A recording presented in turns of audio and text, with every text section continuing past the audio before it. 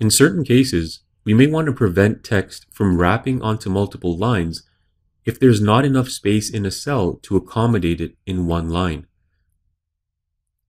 To do this, we can attach a no-wrap attribute to the table column.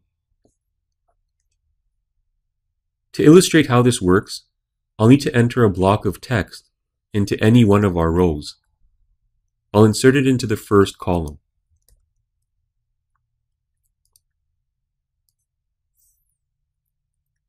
Now with the text inserted and the file saved, I'm going to refresh the page.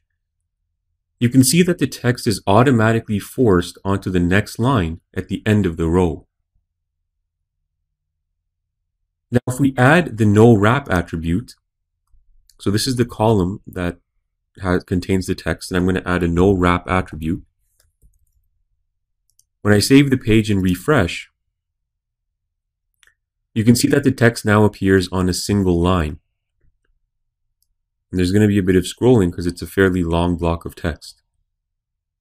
The table is automatically expanded to accommodate the entire block of text.